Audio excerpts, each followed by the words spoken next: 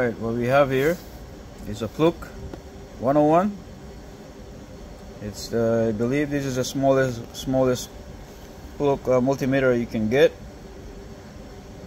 The reason I get this one because my old small multimeter, which is I really like because it's very small and easy to handle. It's not working properly anymore, so instead of buying this, there's almost the same price,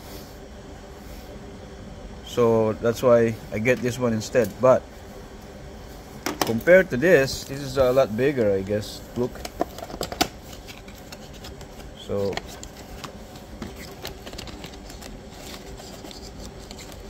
comes with manuals.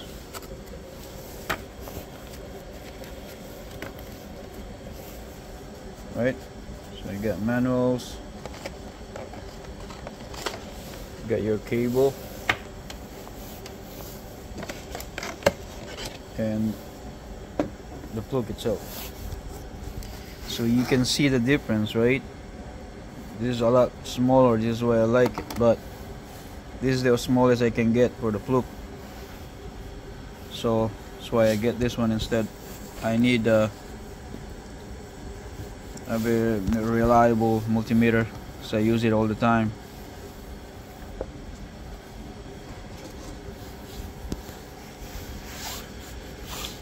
So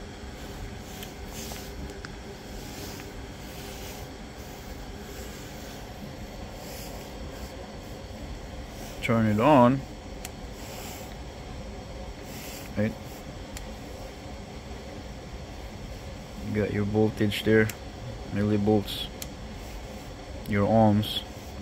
But for your ohms, you have to press it twice or 3 times if you wanna go to continuity. So that's continuity. Second is a diode, then ohms. So your capacitor and your hertz. It's not a lot for this one, but this is pretty much I need for everyday use. So this is why I choose. There's no amperes in this thing. Even this one, there's no amperes on this one, but because like I said, this is pretty much I use anyway. So this is just perfect for me. But if I do need amperes, I got another multimeter for that. And I even have a bigger one.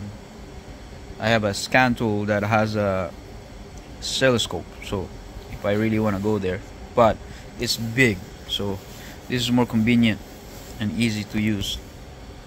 So that's why I got one of these.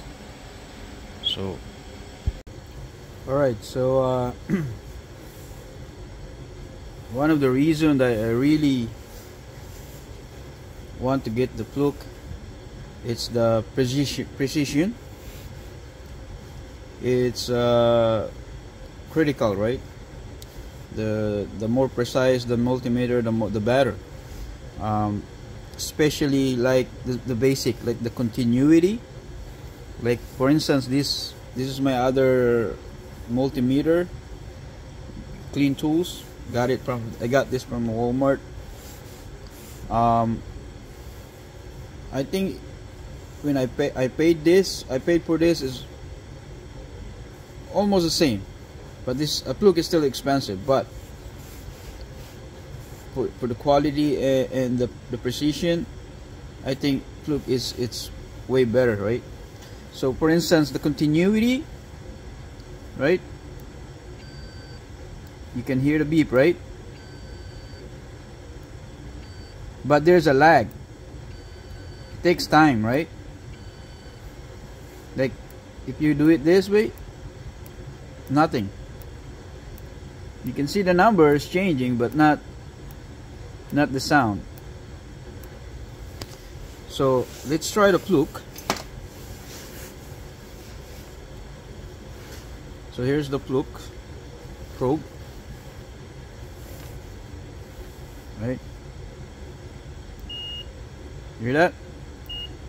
Right? Instant.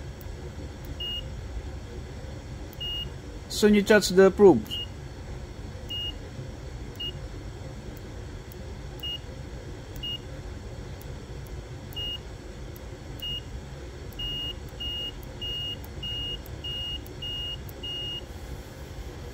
that's really good, because sometimes I needed a signal. Sometimes the signal that I'm working on so quick. That's why I needed a precise multimeter. Like for this one, look. See that? You gotta actually hold it for like a millisecond. There you go. Right? So yeah, for the money of this multimeter, Fluke, it's worth it. So yeah, that's my review for this multimeter. I hope it's helpful. Thank you for watching.